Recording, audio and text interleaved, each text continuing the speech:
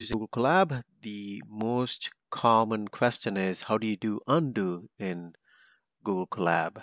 So if you make a mistake, how do you correct that mistake? So one of the most common mistake is you accidentally delete a cell. And how do you undo a deleted cell? So in Mac, you can use the command sign and you can use these two uh, keystrokes along with it, which is M and Z. So all together, Command MZ, and you can do an undo. Similarly, in the DOS or Windows environment, you do a Control MZ, um, and you can undo that deleted cell. So let's do a quick test. Okay, so I will bring this here. Hopefully, it shows up here. I have the cell, a lot of Python code in it, and then I'm going to delete the cell and I will use my command MZ to try to bring that back. So click there, command MZ, I got that cell back, right? So pretty straightforward. You can use that. And if you're not sure, I love this cat running around on the top here. But if you're not sure, you can go here. You see that thing? You can do a redo delete cell and edit undo delete cell, which shows you the exact command, control or command MZ. But that's a shortcut key for undoing a cell.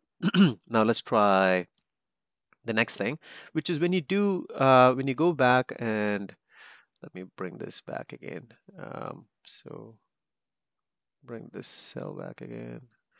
I'll move it out of my view for a bit. And the next one is when you do a lot of changes, when you make a lot of changes and you have a lot of deletes and writes and all that, this might not work. I mean, this might work if you repeat that again and again for a lot of deletes. But the best thing to do is you can repeat this, obviously, a couple of times to get, uh, repeat Command MZ together, all these three things together, or Control MZ together. But when you think of more complicated changes, and I'll bring my notebook back up again, is let's say I deleted this, and then I go delete this, then I go change something here, and I say, oh, I need to go back to some other version.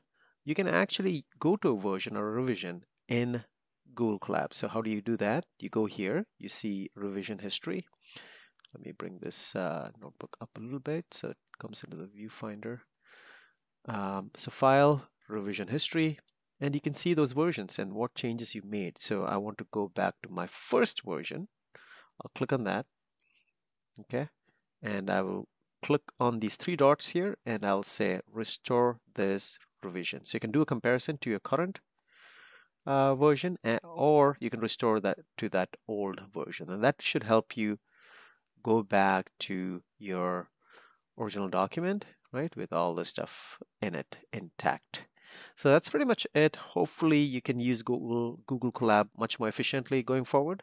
Thank you.